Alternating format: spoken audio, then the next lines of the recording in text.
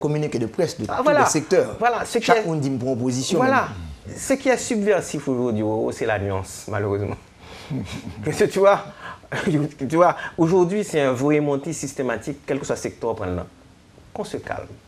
Et puis qu'on garde tête, nous, en tant que nation, prenons le rapport. Il y a des gens qui ont été faire ce rapport, ils nous ont présenté un rapport, on sait, tout le monde sait qu'il y a eu beaucoup de problèmes. Eh bien, on garde baillon en face pour que peut-être faire de cela une opportunité de recommencer certaines choses et que désormais, on sache ce qu'il faut éviter. Tu as vu à la faveur du rapport la déclaration du directeur de l'ONU? On ne savait pas qu'il y avait ce problème-là, que le problème de carte n'ait pas été livré. Eh bien, voilà un autre problème. Ça n'a rien à voir avec forcément une question politique. Il y a un problème technique. Mais ça nous renvoie au sous-développement. Donc, pour sortir du sous-développement, arrêtons-nous, posons les vraies questions et puis ramassons-nous en tant que pays. Quand il n'y a pas eu un problème de fraude, mais un problème d'ignorance pour nous participer, des compétences pour nous prendre information, structurellement à parler. On a proposé quelques instants pour la troisième et la dernière partie de l'émission. T'aimes raconter nous histoire qui a la banque pour changer l'argent papier en pièces monnaie. Bonjour messieurs. Bonjour. T'as aimé changer l'argent ça yo en pièces monnaie s'il vous plaît. Désolé madame, pas de monnaie. Hein? Mes amis à toi, à qui sa banque ça utile même. Li pas jamais de monnaie, ça fait me songer problème de gain à qui on client. Client, pas de monnaie de Roody Edmé, pour ti surette pour passer dans bouche là. Chéri amour, surette pas l'argent, mais monnaie en pièces c'est l'argent. C'est pas bon petit monnaie non. Comment on va le compléter comme camionnette là? Moi pas décourager non. Moi t'ai passé dans l'autre banque. Bonjour. Bonjour, c'est monnaie en pièces ou besoin? Mais banque qui fait travail li. M'a tout quitté l'autre banque qui pas de bon service là. Merci en pile. Inquiète-toi belle madame, nous là pour nous servir. Toujours marcher avec pièce monnaie. Comme ça, ou a toujours payer ça ou pour payer sans été ni mettre. Banque centrale gen monnaie 5 kob, 20 kob, 50 kob, good ak 5 good. Mane banque pour la, ba ou monnaie. C'est droit ou et c'est des voiles pour le servir. Pas de prix nan men aucune banque. Parce que banque centrale bay toute banque monnaie. Li campé ba côté, la défense intérêt, la fait affaire marché, toujours Jean ou tablé, ou toujours faire confiance, passer le bas performance, ou satisfait sans mode, lorsque client soje banque, soje banque, toujours bas côté mes amis, soje banque, toujours bas côté, soje banque, toujours bas côté mes amis, soje banque, toujours bas côté, soje banque. Sous magazine économique sur Radio Métropole, sous Télé Métropole, le rendez-vous économique. Nous reprenons ça le mercredi matin après le point et samedi après-midi à 2h. On a parlé politique, Haïti, République dominicaine, on a regardé les sociétés, comment évoluer.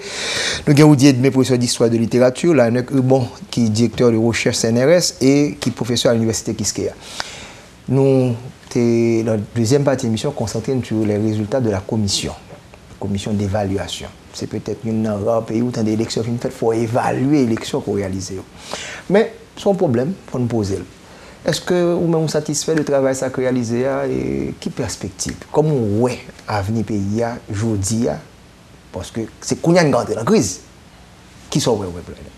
Non, parce que comme Roody Edmé dit là, ce qui est intéressant, c'est que nous avons un rapport scientifique qui fait et qu'il faut que nous dépolitiser le rapport.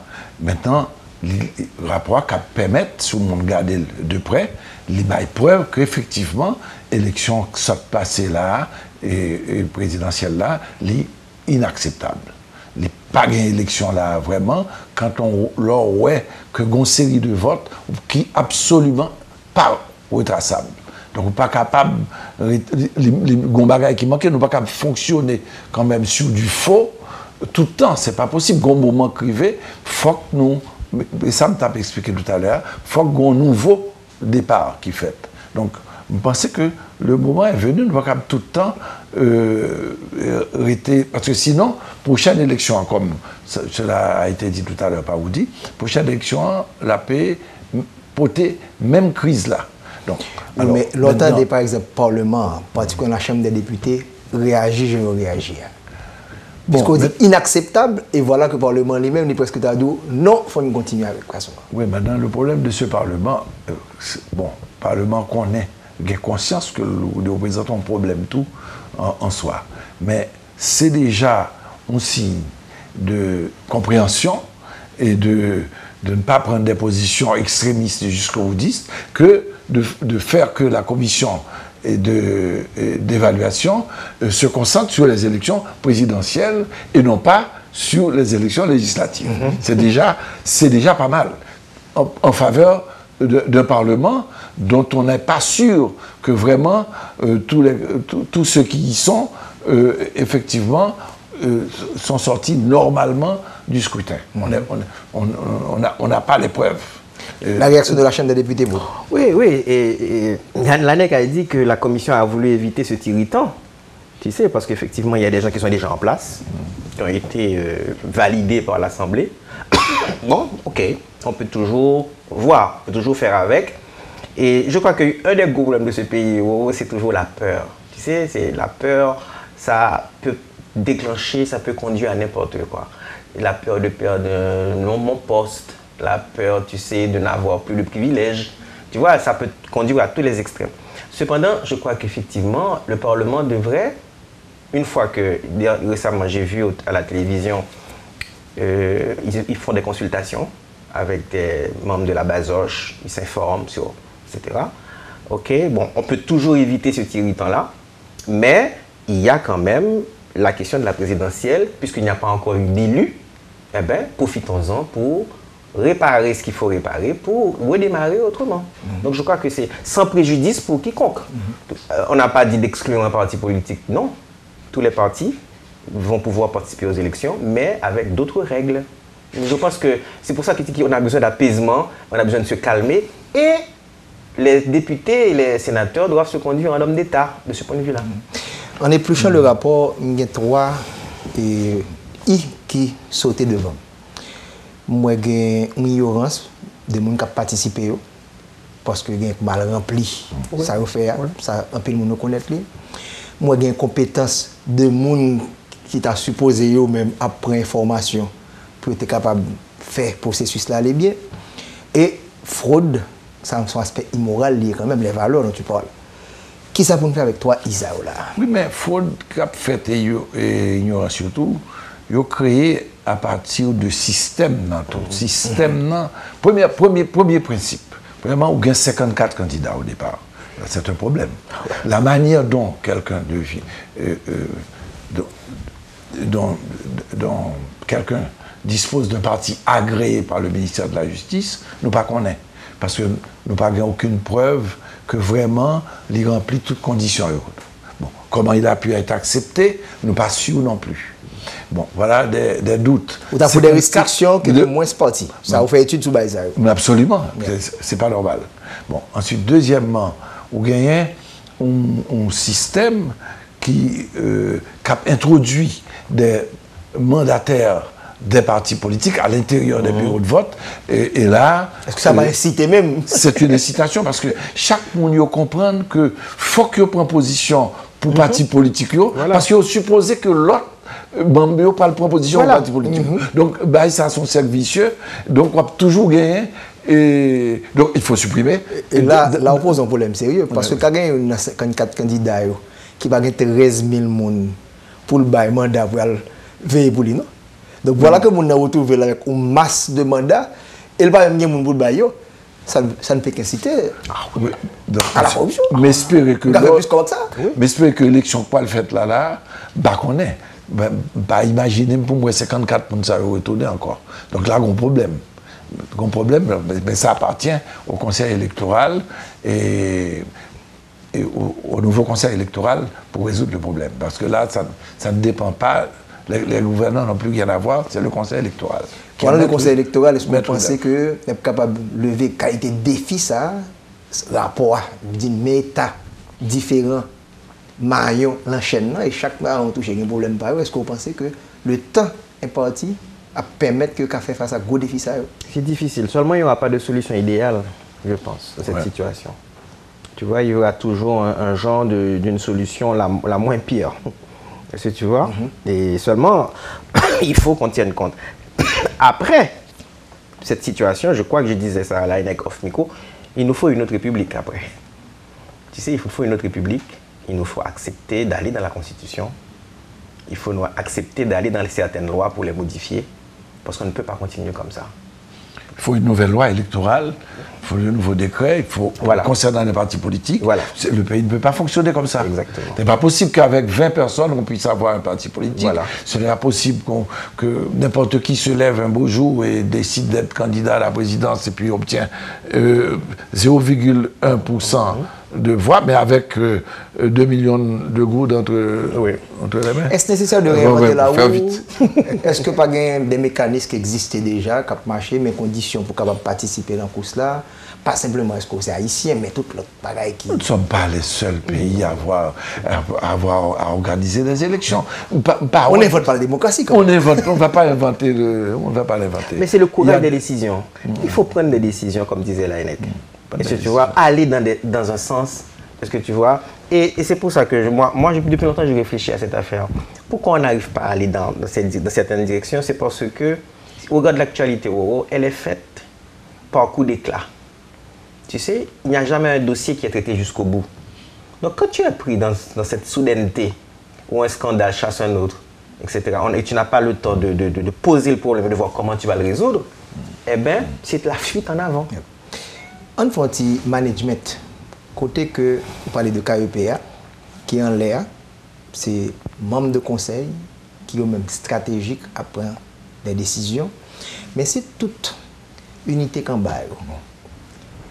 Une dans les septnudes, une c'est ministère, l'autre c'est une autre. Est-ce que on peut attendre que KEP ça, qu'un bon résultat, c'est toute partie organisationnelle là, chaque monde gagne, pas des intérêts, mais il faut travailler différent. Oui, mais la commission a posé problème ça déjà.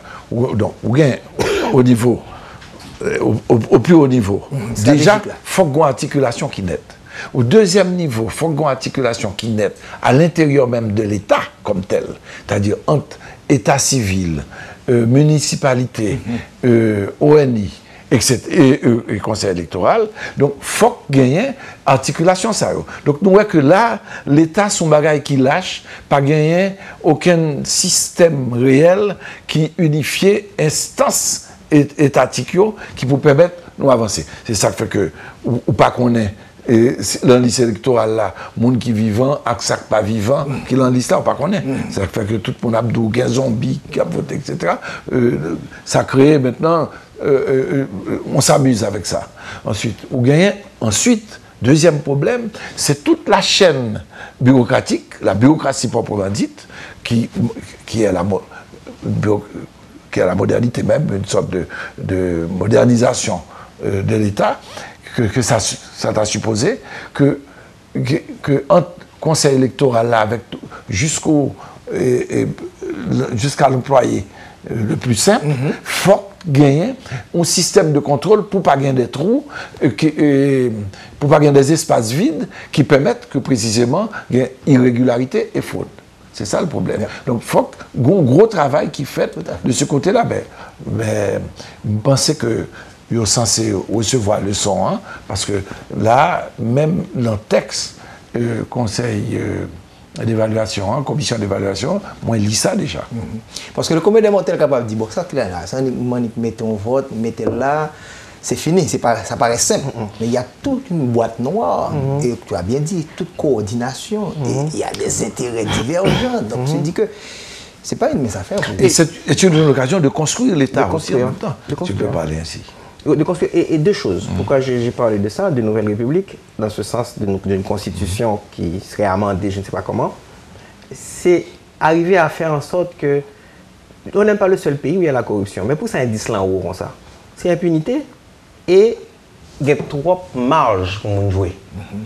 Tu vois, il y a trop de marge. Il y a eu un problème au primaire d'un parti en France entre Fillon et Copé. eh bien, il y a eu des petites magouilles qui ont été vite révélées et qui ont été corrigées. Parce que tu as des débats qui t'ont surveillé, il y a des observatoires en dans même partie. Tu comprends? Aux États-Unis, tu te rappelles, il y a eu le problème Gore et Bush. L'affaire de comptage. Eh bien, on a fait une commission qui a été montée, on a refait les comptes, la Cour suprême a décidé, c'est fini.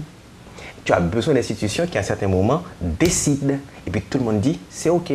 Décide. Et puis parce qu'il y a des sanctions possibles. Il y a des sanctions possibles. Oui, mais c'est là que le problème, le problème d'impunité, elle traversait toute l'histoire pays. Il traversait tout. Histoire, élection et tout. Une série de barres qui ont passé. Le monde qui a tué l'autre pendant l'élection. Ou pas jamais connaît. Ou pas jamais tendé au prendre une enquête sérieuse qui menait. Pas jamais tendé vraiment. Ils ont arrêté tout le monde. Ils ont fait un procès, une sanction. Et c'est là le problème. Et tout. Parce que si on connaît quand il n'y a pas privé, l'on fait tel ou tel magouille, l'on viole tel ou tel principe, tel ou tel décret dans le conseil électoral, dans le système électoral là, s'il connaît que rien pas privé. Mais environnement délétère, ça que nous définit là, est-ce que le pape renforcer de plus en plus ce déficit de capital social, je veux dire, de confiance, qui minimum pour être capable de venir résultat ça. C'est parce que ce n'est pas l'argent qui va faire l'élection réussie. Parce que nous dépensons pile comme une dernière élection là. Mais voilà ce capital social. Cette confiance qui n'est pas là, pour nous finir. Confiance dans les institutions. C'est ça l'un des problèmes.